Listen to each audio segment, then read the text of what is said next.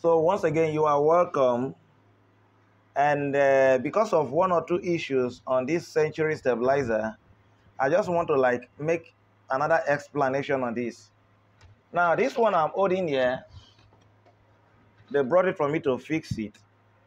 And I just want to verify something to know what is wrong. So let me on it and see. It has, look at the vibration. The vibration is high. It has a high vibration.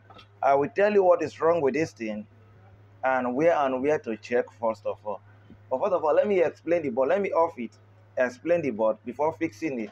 Then I will show you how I fixed it. Let me remove the display. I just removed the display socket. Now, let me explain what is here. Where am I starting from? Let me start from this back place. Come closer. You see these capacitors. This one is for this one. You see a capacitor and a diode.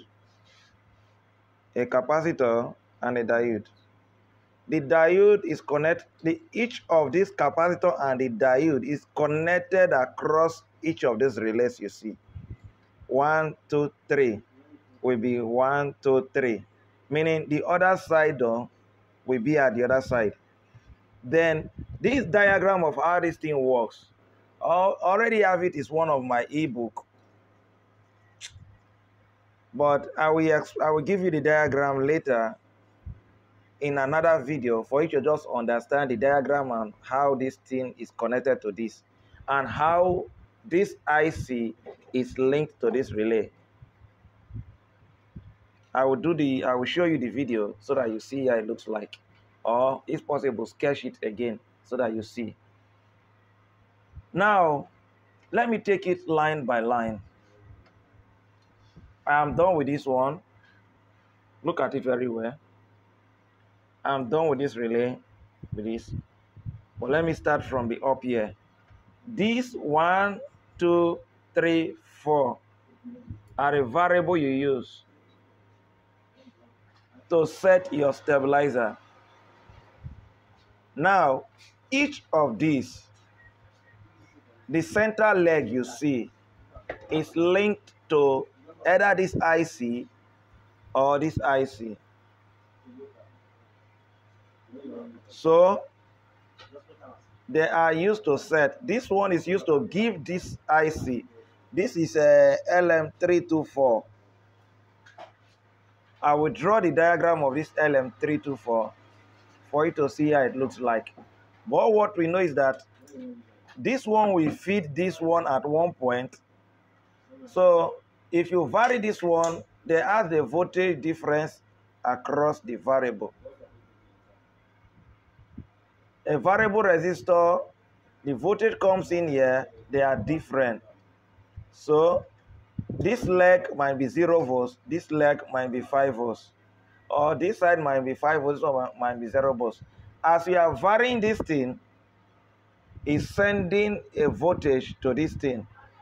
This thing is a comparator, this LM324, and we compare the voltage at which you are bringing in with the voltage in the other input before you get an output. The output of this IC is connected through a 2.2K to the transistor. Then from the transistor to this 33 ohms resistor. Then from this 33 ohms resistor to this relay. Let me come again. This one, the center leg is linked to one of the legs in this one. Then the output is linked with a 2.2K or 3.3K to the transistor. Let me come again. This linked to here, the output of this one through a 2.2K or 3.2K to a transistor. From this transistor to this diode. From this resistor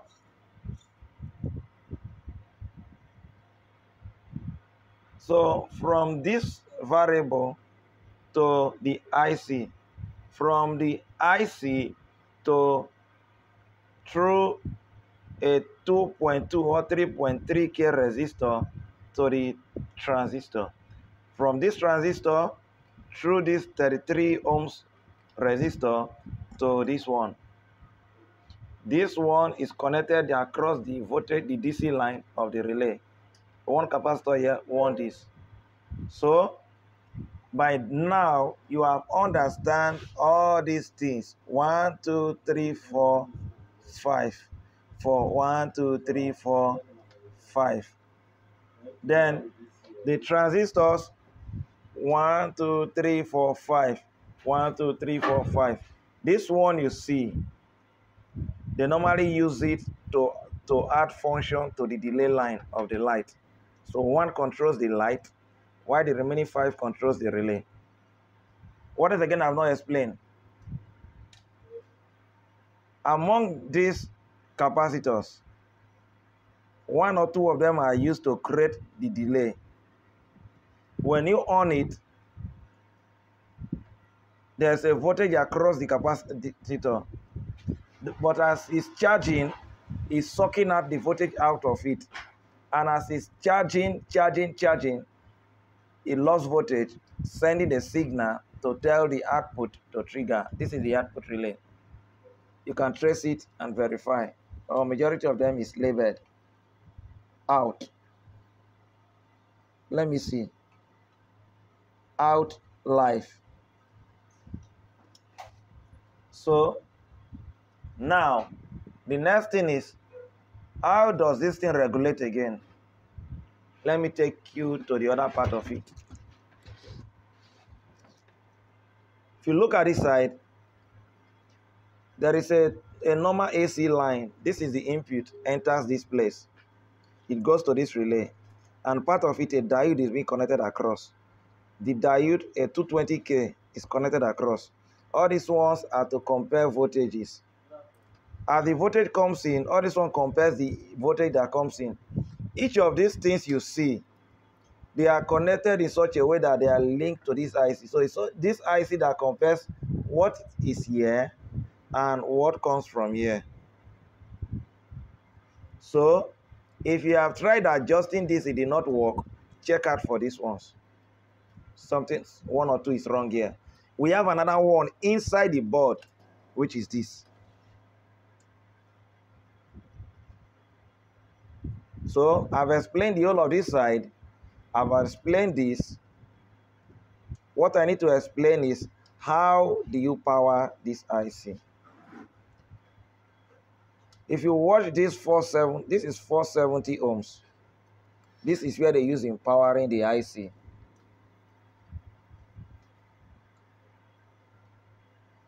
If you remove this one now, the ICs will short power. So this is what sends power to the IC. If you remove it, it shorts out. Now, the voltage that comes from this thing might be 12 volts. This one will take the 12 volts to the IC. But there is something that happens again.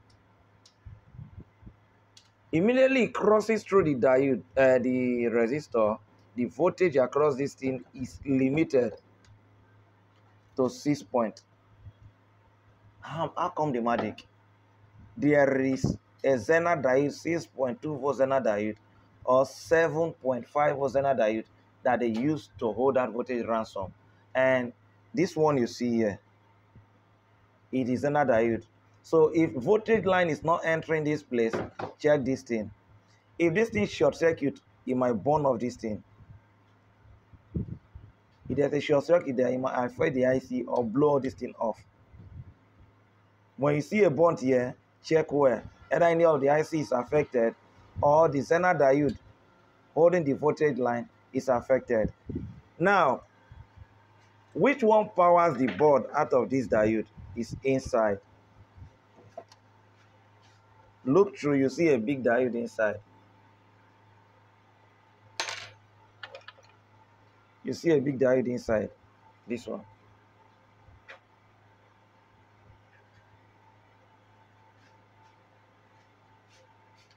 This big diode is what controls the power on the board. So if your board is blasting, check this diode. It's blasting fuse up, cutting off fuse. But if the fuse is, if this diode is okay, check out for this relay also. One of them might short circuit the transformer and it will be blowing your fuse also. So these are a few things I want you to understand in fixing this thing. So in the next video, I will talk on, it's as if I've talked on this IC, but I will talk on it again. This IC, for the big stabilizer is 4069. I will tell you how that does the interpolation to have an output. So once again, see you in the next video where I will be fixing this thing. Okay.